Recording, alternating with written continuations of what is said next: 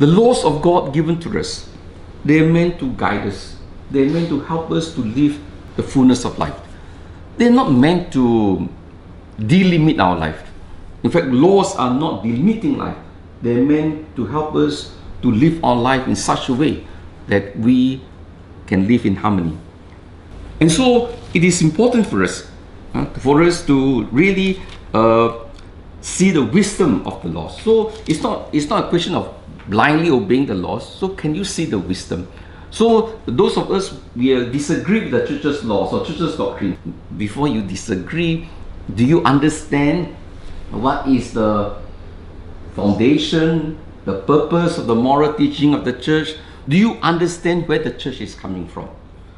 Can you see the validity and the benefits and the wisdom of what the church is saying? So it's not a question of I agree or don't disagree.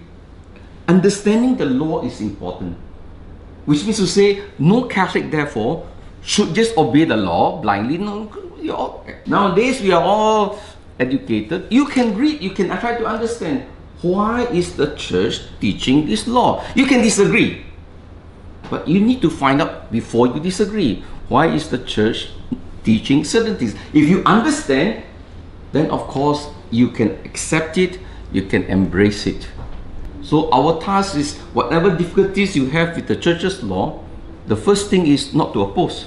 The first thing is try to understand. That is why in the church's teaching, we make it clear, whatever the church teaches, the first thing we have to do is what we call religious submission. That means will and intellect. Your will and intellect, I surrender. That means I will try to put my mind and my will according to the mind and the will of the church. I mean, you try to understand where the church is coming from. Then after that, you can make your own assessment. And so Jesus precisely today in the gospel tells us that all laws are meant to give life. And so that's why he said, I've come not to abolish the law, I've come to fulfill. So it is love, it is wisdom, it is understanding that makes the law what we call in our favor.